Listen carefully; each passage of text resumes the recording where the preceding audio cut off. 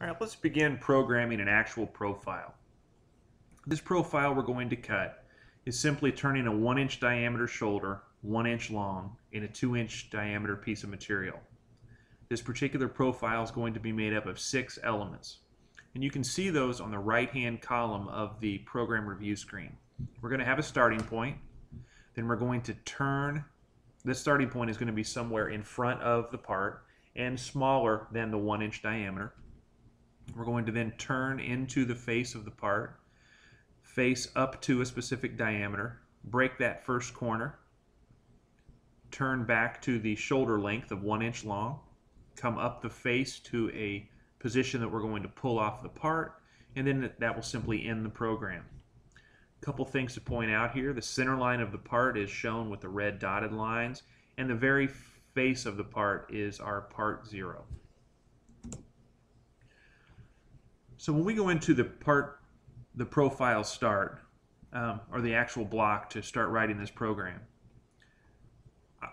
there's a separate program going to be available for this particular part. And at that point, we will walk through the tool setup, so forth. Here, I just want you to understand how to actually program the part. What kind of rules, what kind of things we have to do.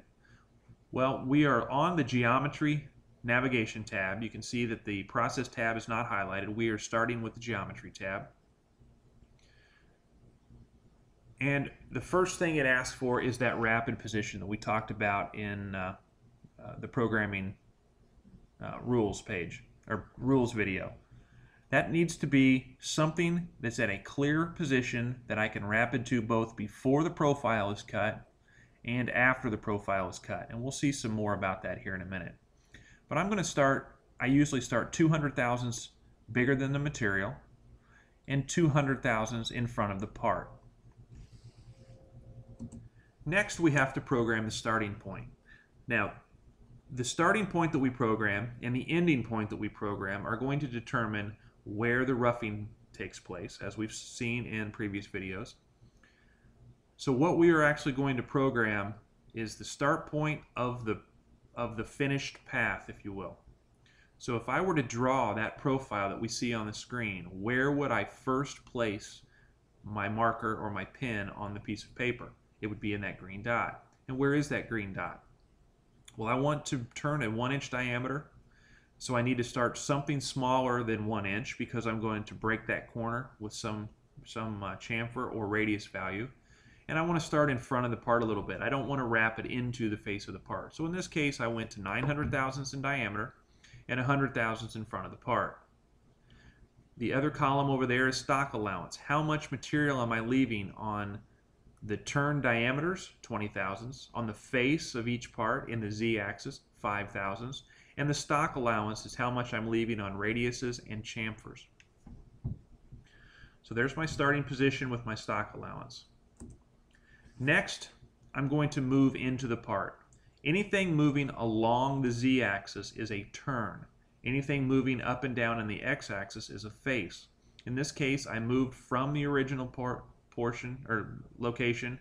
I turned into the face of the part, so I use a turn. Now, it's very important to note that when I selected the next element here, that the element button was actually highlighted. Excuse me, the element field was highlighted. So when I hit the next element button, you see there the second one down, that would take me to the next one. Had the highlight been on the block number, I would have went to the next block, which would have meant that this particular feature I wasn't able to finish programming this. So it's very important that you make sure that the cursor is on the element screen as you're moving between these turns, faces, chamfers, and so forth. And again, in the video where you see we program this together, you'll see that. I'll explain a little more in depth. But also notice on a turn, the only thing that I can change is the z value. Everything else is grayed out. So I put the new value, I moved from 100 thousandths, turned into the part, so I put a z of 0 here. I would select next element. That would take me to the face. Now I'm going to program the face.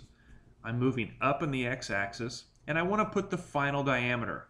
I'm going to put a blend radius on this corner. I want to break the corner. But I'm going to program to the theoretical intersection. The control will know to go ahead and put this next feature, which is going to be a blend arc between two perpendicular or two turned features. So I'm basically going to program this face up to a diameter of 1 inch, which is the theoretical intersection of this shoulder. I'm going to put a blend arc in of 20 thousandths. And then I'm going to do another turn, which takes me to my final depth of a negative 1 inch. A final face to 2 inches and 10 thousandths. Now remember that I explained that wherever I pull off to, the starting point and the ending point is what's going to determine where the material is. So if I were to have pulled off to 2 inches and 100 thousandths, and I only had a 30 thousandths depth of cut, then the control is going to say, well, 2 inches and 30 thousandths is where he wants, or excuse me, 2 inches and 100 thousandths is where we're going to start roughing. I'll drop down 30 thousandths from that for my first pass. Well, I'm going to cut a couple of passes of air. So where you pull off is very important. You want to stay as close to the material as you can, with still actually getting some clearance when you do the pull off. So the start and end points of the profile designate the corner of the material to be cut. That's how the control knows where to begin the roughing. The tool path in the very beginning, whenever we program this rapid position, the tool is going to approach the first roughing pass from the rapid position designated back in element 0, our first starting point. And then from that point, it's going to drop down my roughing path, or my roughing depth of cut, until it finishes the actual path. When it gets done, it's done the final pass, goes all the way back, and the finish pass up to my pull-off position, or the final point of my profile. It's then going to rapid back to the designated rapid position.